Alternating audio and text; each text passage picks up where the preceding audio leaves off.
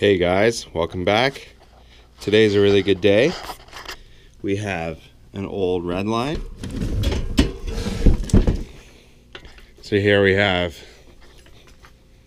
a Redline Prostyler from around 1986. Right now it has a pro neck on it. Looks like it was orange, a lot of paint coming off it. And it's got the POTS mod. These are the Redline forks that came with the frame. Otherwise, everything else is missing. So we're going to go through all of the parts. These are the Redline 48 wheels.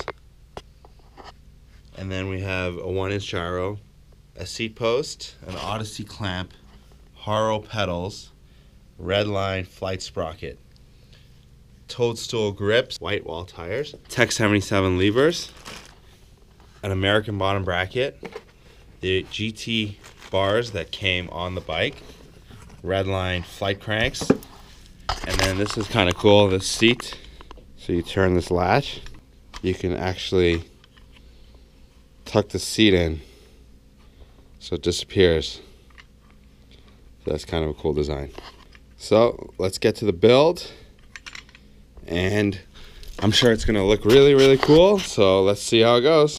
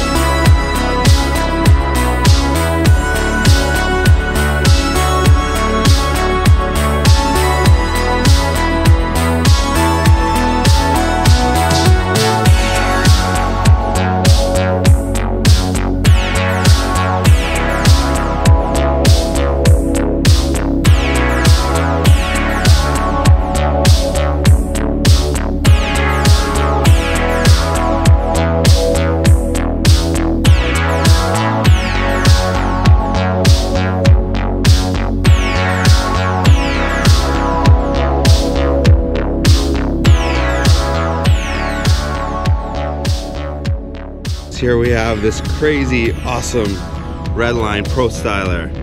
This thing is beautiful. I'm really digging the white walls. So let's go through all the parts. First of all, we have the ODI toadstools, made in USA. The Tech 77 lever with the button. These are the GT Performer bars from the 80s with a gyro. The Pro neck stem with the POTS mod. We put a new gyro and headset. These are the Odyssey 99 brakes with the original Redline forks and the Redline pegs. This is the Redline hub with the original rims. And check out these white wall tires. Moving over to the middle, we have the Haro Fusion DX Shimano pedals with the Redline flight crank and Redline sprocket, a KMC chain, the original Odyssey seat clamp, and a no-name post with this crazy seat. Once again, locks down. Really cool. Haven't seen that one before. Moving to the back, the Odyssey 1999 brakes and the white wall tire. So I think this is our first Redline that we've built up. Let us know if you've had a Redline from the 80s, 90s, early 2000s, maybe even something now. Make sure you comment, like, share, and subscribe. And thanks for watching the video.